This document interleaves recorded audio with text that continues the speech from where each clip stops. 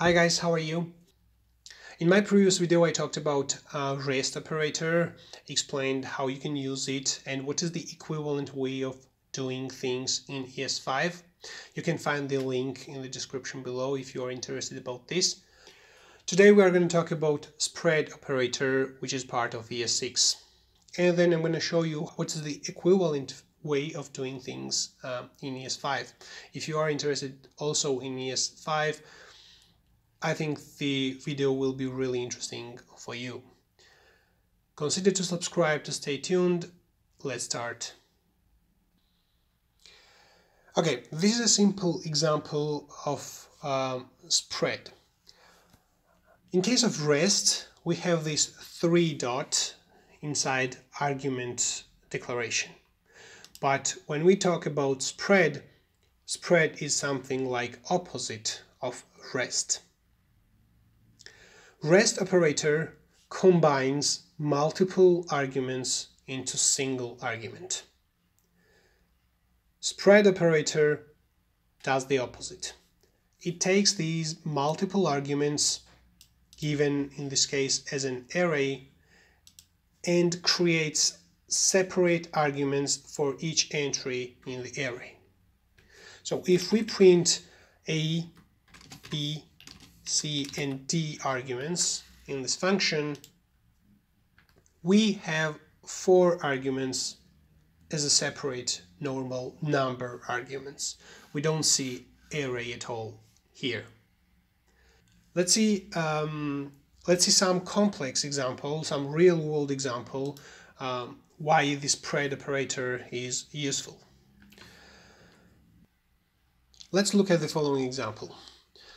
We have add users function, which takes 3 users, 3 arguments, user 1, user 2, and user 3. And we are adding these 3 users somewhere. When we execute our method, we need to pass 3 users here. So we have array which contains 3 users. We can do something like users 0 is the first argument, users 1 is the second argument, and users 2 is the third argument. When we print our user 1, user 2, and user 3 inside function, we have each of them. User 1, user 2, and user 3. Yeah, we have 3 objects inside our addUsers function. So much easier way will be, of course, to use our spread operator to pass our users array, which will be splitted into different argument names. We can just type 3.users. We are telling the engine, okay, I want to pass my users array with spread operator. You can extract each individual items from the array into its own arguments. And we have the same output. What happens if you try to accept 4th argument also? Our array contains only 3 arguments, but we want to accept 4th argument also. In this case, it will be simply undefined. If you use you can actually use only 2 arguments, and you don't accept 3rd or other arguments, and you will accept only John and Mike. Now let's see how we can achieve the same result in ES5.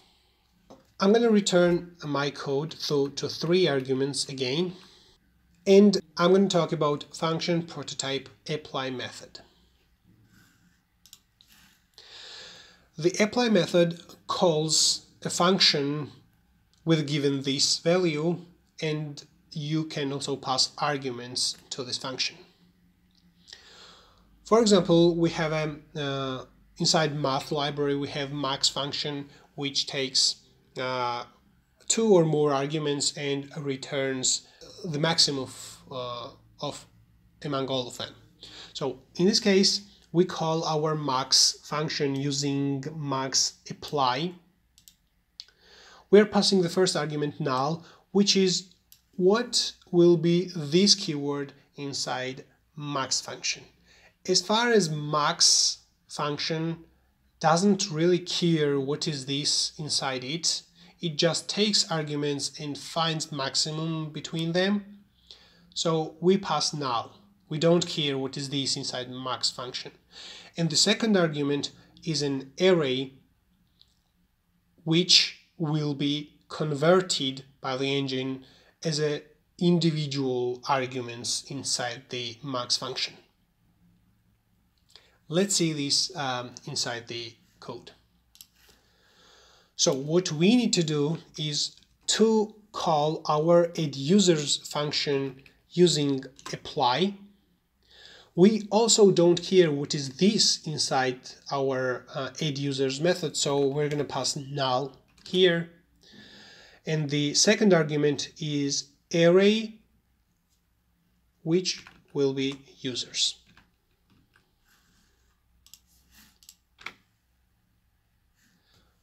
Magic, we have the same output. User1 is John. We have 3 objects actually. Let's write them on different lines.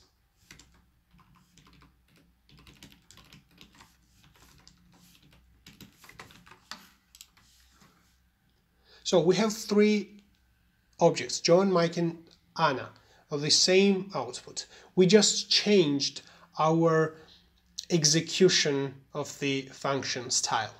We don't execute it normally, but we execute with apply, and the apply does the magic. Apply takes the second argument array, splits them into single individual arguments, and pass it to addUsers function. That's the equivalent way of doing things in ES5. And this is the end of the video. If you like the video, click on the like button. If you want to see more videos from me, click on the subscribe button. Thanks for watching. See you in the next video.